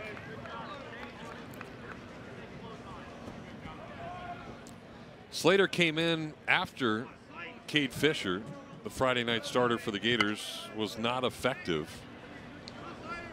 Fisher only went 2 innings, giving up 5 hits and 5 earned runs. I bet you he's chomping at the bit to get back on the mound. We'll see him Friday night. Yep. So be here a couple nights. Still have not seen Brandon Neely, the Gator closer, yet. And we may get anything out of him tonight, Yeah. I would think. 1-1 slider is good for strike 2. Yeah, that rain out just changed the dynamic of that first weekend. A lot of people you needed to see, you didn't get to see them. I don't remember an opening weekend like that. That one's lined into left field for a base hit. Looks like he tried to throw a changeup in there, and he hung it right out over the middle part of the plate. So Bates will come in to score, and Bush has his second hit of the night, and all of a sudden the tying run's going to come to home plate for the Ospreys.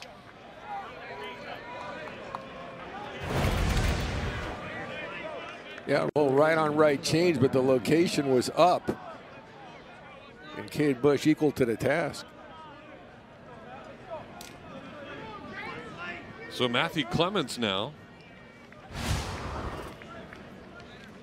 with an opportunity, but he'll pop the first pitch up. Foul territory.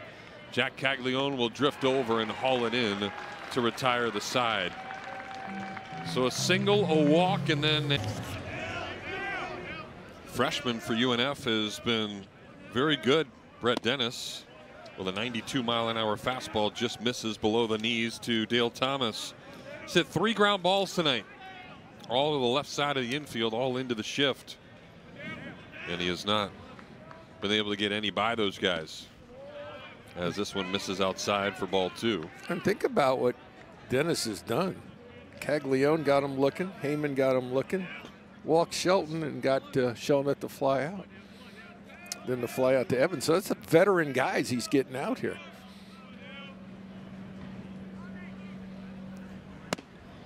Good fastball there. Thomas was not ready for a 2-0 fastball right down the middle.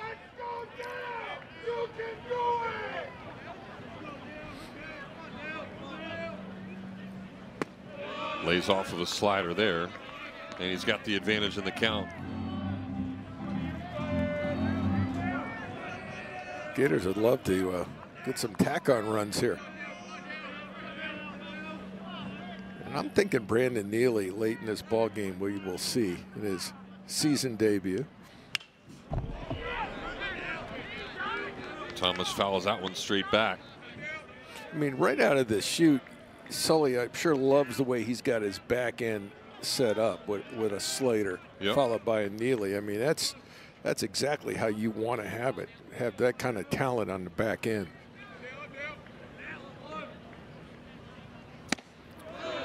That one misses, and Thomas will reach base for the first time tonight. Because Sully loved to set it up, you know, the way it was in 2017, one of the best closers Michael Byrne have ever seen, and Michael Byrne, and get you 2, sometimes even 3 innings on the back end. Well, Neely could get you that. Well, and I certainly think that that's part of the thinking in having a Neely on the back end. As much as he probably wanted to start to be where this program needs to be, Neely can be that guy on the back end and throw a couple of times on the weekend. And we've seen this through the years. Coastal Carolina, the year they won it, they had a back end guy that gave them multiple innings. Gary Gilmer, the coach, would use. Tanner Garrison, the hitter, and he'll roll one white to short. Rodriguez has it, flips it to McKinley, but the throw is wide, and that will prevent the double play. But they'll get the lead out, and now 2 outs in the inning for the 9-hole hitter, Michael Robertson.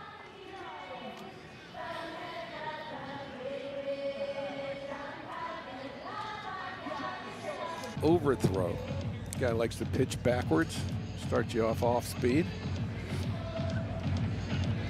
And look, he's got a big out right here to get, because he doesn't get Robertson, then it turns over. This thing can escalate in a hurry, even though there's 2 outs. But a great job by Brett Dennis. Pretty impressive outing. Robertson's had a good night. Couple of singles. Did strike out, though, his last time up. His singles have both been the other way against the shift. And the Ospreys will shift again. And Robertson tries to go that way, but fouls it off for strike 1.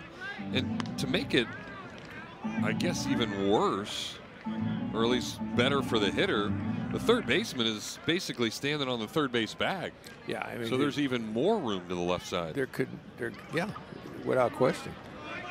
Normally, if you're going to shift like that, you would take that third baseman and back him up, but then that would also then allow Robertson to maybe bunt.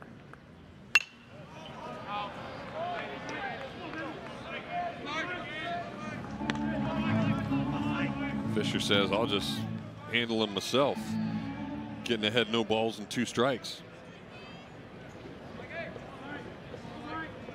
And that's the only reason he's near the bag, just to take the bunt away. Good changeup. Robertson spoiled it, though. That's one of the keys to hitting 300. Break up nasty 2-strike pitches. Stay alive until they make a mistake.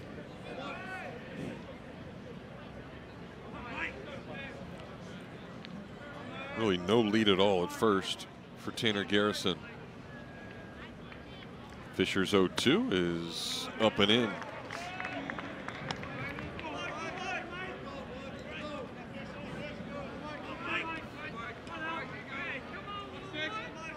Gators have won 14 of the last 15 in this series. And the 1-2 is hit the other way again. Robertson's ball is down, and that one's going to get all the way to the wall. Garrison rounding third, heading for home. He's a brown-eyed, handsome man, and a 3-hit night on an opposite field double for Michael Robertson gives the Gators now an 8-4 lead. So you're playing me to pull, huh? Okay. I just hit another of my 3 hits to the left side of second base. And with his speed, he glides into second base. Garrison scoring, and that's a big run because the Gators had not scored since the 4th and saw North Florida get within 3. So Robertson and his speed now in scoring position for Curlin, who takes a breaking ball for a strike. Curlin an RBI single back in the 4th.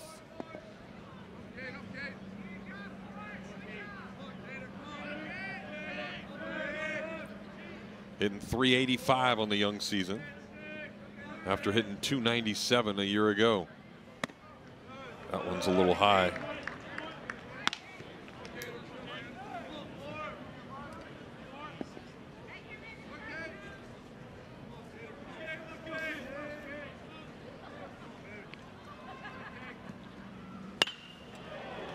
Curlin pulls that one hard, foul. And he's in a 1-2 hole.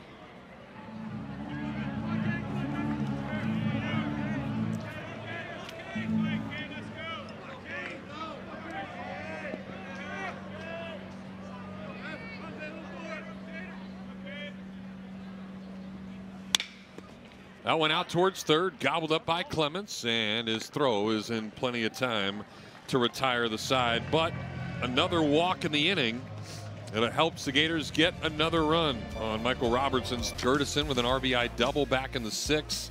Evans has had a good day. Shell not a good day. The Gators have been good getting 2-out RBI base hits tonight.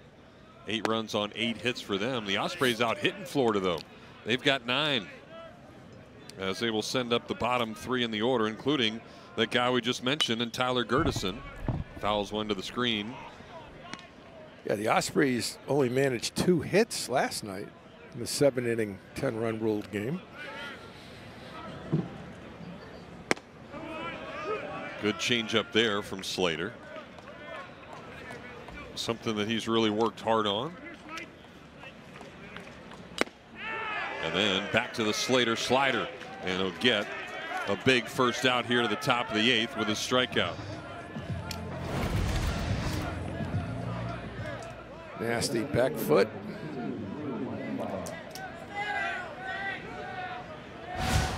That back foot slider with such depth on it. Hard pitch to hit. That one not as good. High to Leinenbach, who's got an RBI single tonight. That one a fly ball to the new right fielder. It's Michael Robertson. He moved over as Jalen Guy has entered the game, so Ty Evans' night is over. And you probably see a lot of that this year for defensive purposes. Robertson's been working out at right, and there you see Jalen Guy, the transfer from Liberty. He got the start in the opener on Friday night. Good fastball for strike 1 to the 9-hole hitter Alex Rodriguez. Rodriguez a single in 3 trips. He's also walked and struck out. Slater feeling it now. He's working quickly, and he's 1 pitch away from retiring the side, and he's going to get it. Slater slider down in the dirt, and just like that, a couple of strikeouts and a quick 1-2. Caglione steps to the dish for the 5th time tonight. Takes the first pitch changeup down in the dirt. Cags an RBI single back in the 2nd, but that's been it. The Ospreys have held him in check tonight. As he swings through another off-speed pitch to even up the count at 1-1.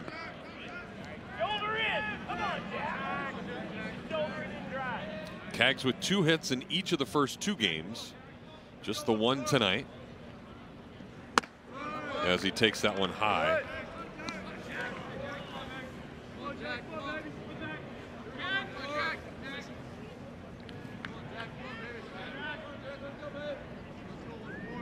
Big wide stance. Lays off another changeup. And this is something that he's going to have to adjust to. 2-1 off speeds. Pitching him backwards is something that's going to be the norm, I would think.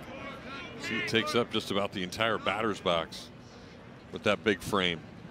Man, that one's not even close. So a leadoff walk as Fisher wanted nothing to do with Caglione.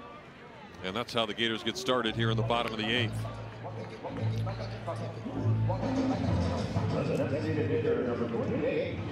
Like I said, you're going to see Cags walk a lot more this year than he did a year ago, because they're just going to pitch around him as much as they can. And that's one of the reasons why you're going to bat him second, because you don't necessarily want to walk the 2 guy, sure, get to the 3-4. So see how it all works out. But Cags doing his part, not chasing. Heyman's already walked a couple of times tonight. He'll take a slider for a strike there. And you know who got better as last year at not chasing here a couple of years ago was Fabian. Yep. Jeff Fabian really did a nice job not chasing after pitches after he got behind in the count. Shift is on for Heyman. Takes that fastball up in the zone. Hitless tonight.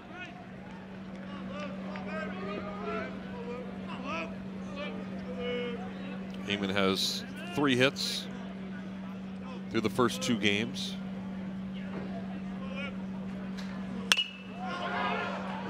He'll foul that one off.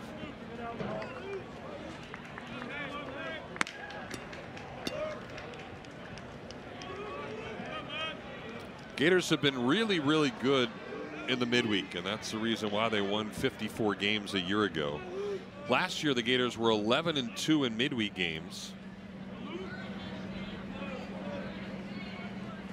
As Heyman fouls one off again. The win last night, going back to last year, is a 10-game winning streak in midweek games. And when you think about what the Gators were able to do last year against teams that were non-SEC teams, right, that was really, really important. As Heyman can't check his swing on that one. He goes down in the dirt and strikes out for the 2nd consecutive at bat. And you're talking about keeping your focus on a midweek game, especially when you get into the SEC schedule. You look at this nice pitch, breaking ball buried, just couldn't hold his swing as Heyman last night. Mississippi State loses to Austin Peay 3-2. Vandy loses to Dayton 8-4. Yeah. Here's Shelton, squares the bunt, and going against the shift, he's going to be rewarded with a base hit. So hitless tonight. In fact, a night that he would like to forget. He's finally able to get on base. Take what they give you. And they gave. Just get it on the ground anywhere. You got it beat. So here's Shellnut. Saw Anthony Rizzo do that every now and then. Did it a little more with the Cubs.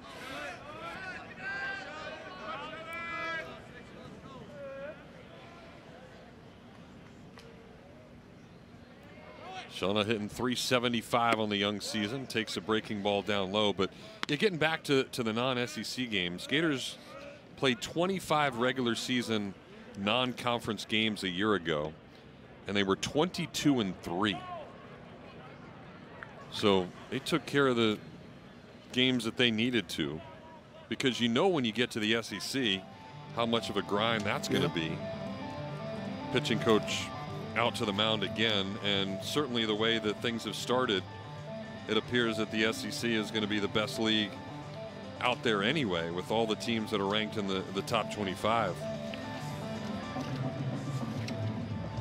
You've got Arkansas at 2, LSU at 3, Gators at 4, Vandy at 6, A&M at 8, Tennessee at 9. So 6 of the top 9 are from the SEC. Then you still got Alabama, South Carolina in there, and Kentucky receiving votes. Now the umpires are going to get together and chat about something.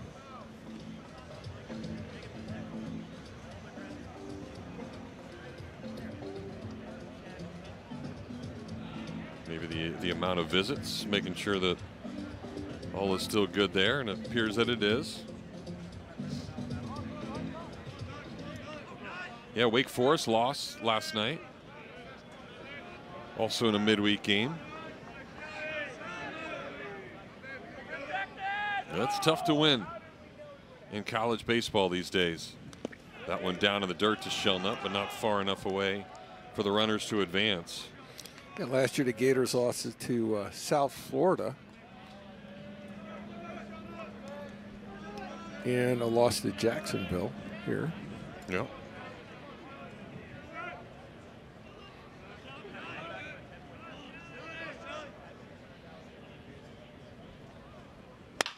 Shellnut right off the end of the bat finds the hole into right field. One run will easily score as Kaggs will step on home plate, and a capper gives the Gators their 9th run of the game, and Shellnut his 3rd RBI of the night. So the shift these last couple of innings have really hurt the Ospreys defensively. The Gators doing a good job. Robertson an inning ago with a double against the shift, and now Shellnut goes the other way where nobody was. Jeff calls that a capper because it hits the cap end of the aluminum bat and usually puts a slice in the ball, which they just threw out of the game. Hey, 87 hopper against the shift, I'll take it every day. Yeah, line drive in the box score. Hey. That's what Shellnut will tell you. Absolutely. Now Jalen Guy will get his first at bat of the series. Home and home last night and tonight. Gators trying to get double-digit runs for the 2nd consecutive day. Guy started the opener on Friday night, the loss to St. John's. He was 0 for 2. Did have an RBI, sac fly.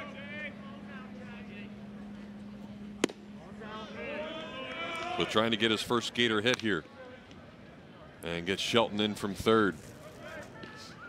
Gators out hitting the Ospreys now, and with 10 hits, Florida has double-digit hits in all 3 games so far in the young season. Swing and a miss on that good breaking ball. Mentioned played last season at Liberty.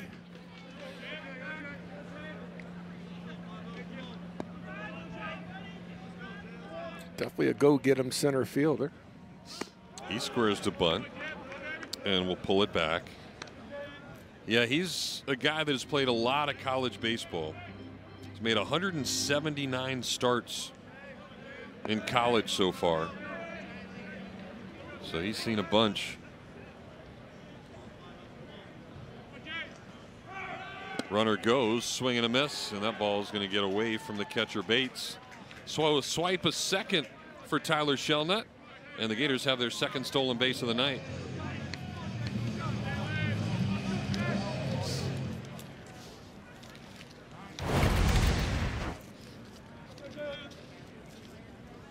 Shellnut picked a good pitch to go on.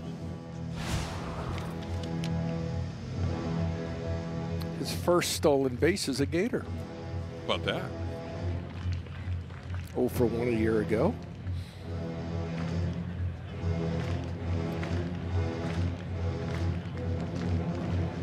Long conversation between the Osprey battery and the home plate umpire. John Bennett about to break it up.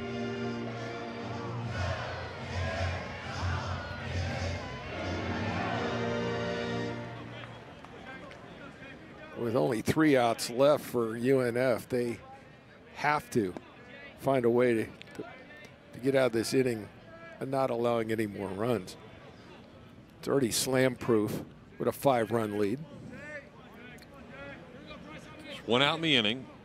Ospreys will bring corner infielders even with the bag. And the 2-2 pitch to Guy is fisted right above our heads. And you know, Jeff, it's almost to the point where you almost might have to play in. Yeah. Because you have to roll the dice here, right? And that's what they're going to do. Oh, there we go. I mean, you put yourself in this position. You have this is all you're left to do. So Guy just has to get one to the outfield, and he's battling here.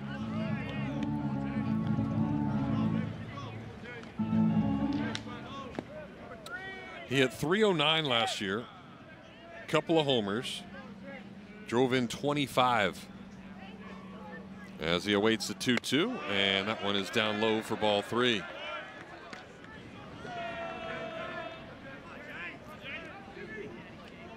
First base is open, but Dale Thomas lurking on deck. Here's a 3-2, and that plunked him. So he threw him a changeup, wasn't going to give in with first base open, and now the bags are full of blue jerseys with still only one out.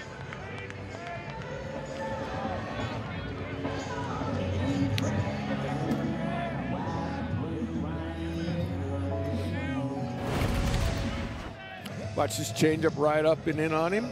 Nowhere to go but to get hit.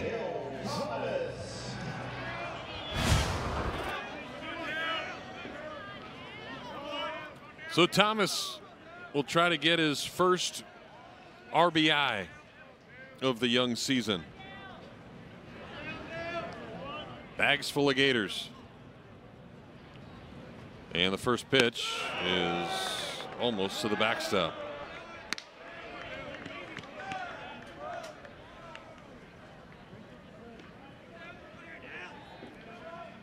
Dale walked his last time. He's hit 3 ground balls tonight, all the left side of the infield. But with the bases loaded, they don't put the shift on. So he's got more room to try to do some damage. 1-0 pitch is down low again. And right now, Dale Thomas, just look for a pitch you could drive. You're heading the count. Don't give in anything off speed if you're not sitting on it. Dale having a little conversation with himself as he gets back into the box. And he lays off another one.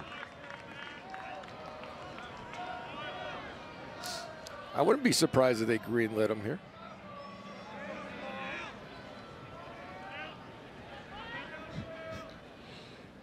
They don't, and Dale's upset. He wanted to hit.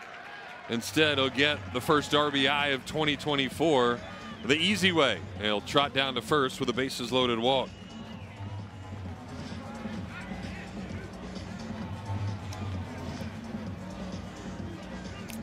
Now a long one could send us all home, but first we'll have a change.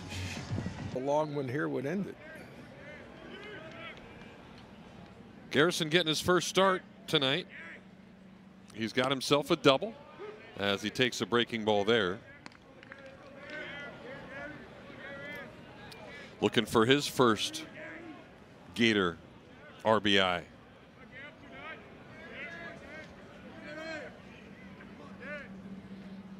Gets a fastball and smokes one. Line drive out to left. It'll be caught by Gertison. Deep enough to score Shelnut on the sac fly. So nice job by Garrison. He'll get his first Gator RBI. And 11 runs now on the scoreboard for the Orange and Blue.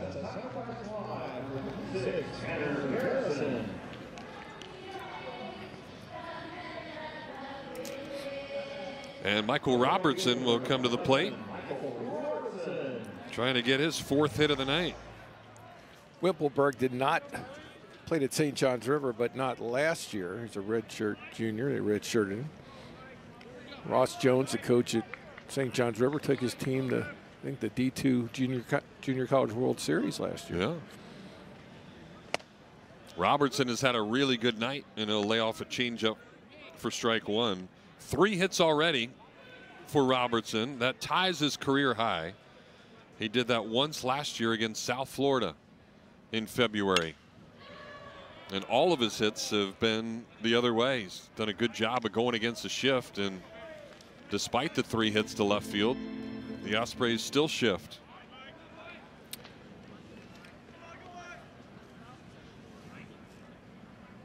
He's down in the count 0-2 and goes the other way again. A career high 4 hits. Guy will step on the bag at third. He will score. Dale Thomas chugging along. There's going to be a play at the plate. No, it's dropped on the relay, and he will score. So how about Michael Robertson? 2 doubles, 2 singles, 3 RBI, and a big reason why the Gators have 13 runs now on the scoreboard. And of course, a stolen base. Yeah. Yeah, Robertson, what a night. And again, they're playing him the pull. Yep. They pitch him away. In the broken record, he goes with it. Great piece of hitting. Gets his hands on top of that pitch and drives it down the line. So a career high in hits, career high in runs driven in a game tonight. And the best offensive night of Michael Robertson's career. And he represents the 10-run rule out there at second base. If Cade Curlin can bring him in, the Gators will walk it off here in the 8th inning. Curlin digs in. He takes a changeup for strike 2. So Cade quickly in an 0-2 hole after he thought he had 4 hits last night. It got changed to 3 later in the game. He's only got 1 tonight, as that one misses off the plate.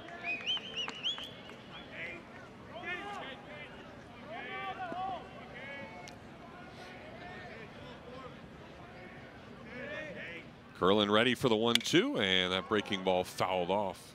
You know, we were talking about Coach Tim Perrington, who was an assistant under Pat McMahon, who passed away. I mean, it was heartbreaking for us to hear that. TP, sure. You know, God bless.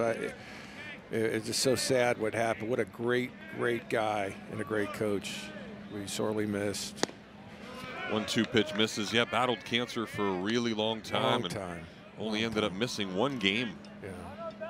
Over at UNF. Always wanted to be there, do whatever he could to be with his guys. 2-2 pitch off the plate, and great job last night by Joe Mercadante. The rest of that staff, his wife got to throw out first pitch last night over in Jacksonville. A bunch of friends and family on the field. Moment of silence tonight by the Gators here at the Condren Ballpark. Yeah, class move here tonight. 3-2 to Curlin, fisted right off the end of the bat.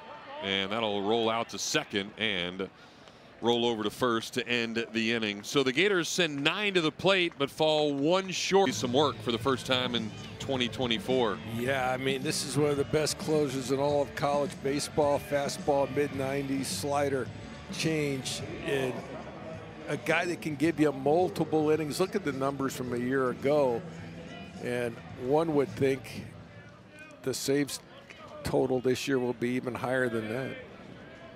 Yeah, SEC leading 13 saves and 14 chances a year ago. He'll face the top of the order, and a 93-mile-an-hour fastball is in there for strike 1 to Trip McKinley. 0 for 4 tonight with a couple of strikeouts. Neely with the off-speed pitch. It's grounded to Shelton, and a perfect dart over to Caglione for out number 1. And Jeff and I were talking between innings. I said, I bet you Sully's happy it wasn't a 10-run rule, because they needed to get Neely into a ball game. Had he not gotten in tonight, he would not even had another chance to see a game till Friday, 8 days into the season for your closer. So I bet you Sully's pretty happy. It's a 9-run lead instead of keeping Neely out of the game. Jabin Bates comes in hacking, but he fouls off the first one. You think about the saves for Neely last year. He had 5 more than the next closest SEC guy. He was 6th nationally in saves, as this one is fouled straight back. All SEC first team, second team All-American a year ago.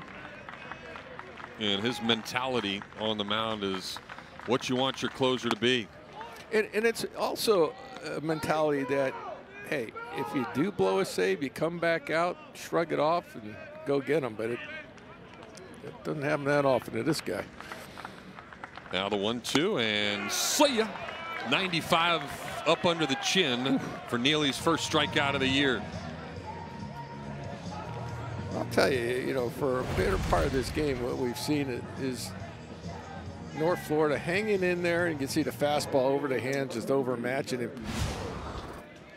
It's kind of typical of a North Florida ball club, hanging in and battling all the way to the end. You know, Dusty Rhodes, the guy that started the program, was an assistant here at the University of Florida. Yep. And he'll be back. I think Mississippi State Series are honoring the 80s decade. Dusty will be here, I'm told. Great slider. Yeah, a lot of great guys from that decade. First time the Gators made the College World Series in the late 80s. Neely's 1-1 to Cherokee Nichols is high. You know, UNF has had, what, 5 big leaguers. Their first guy, Sid Roberson, in '95 with the Brewers. Actually managed against him in the minor leagues. He was a pitcher for the Brewers organization. It was a tough one, a little lefty. And Todd Dunn, Mike Wood, Brian Baker, who's with the Orioles now, and Frank Herman, Red Sox spring training invitee, had a cup of coffee last year. Those are Ospreys in the bigs. Neely's 3-1 caught the inside part of the plate, and now the Gators 1 pitch away from winning, and they'll get it. Neely gets a strikeout on the 94-mile-an-hour fastball and works a perfect ninth here to seal the deal on another win for Florida. So the Gators win yesterday in Jacksonville, today in Gainesville, and now it'll be a 5-game week with Columbia coming to town this weekend. But Nick, they took care of business. It's second night in a row. Sully's got to be happy what he's seen tonight.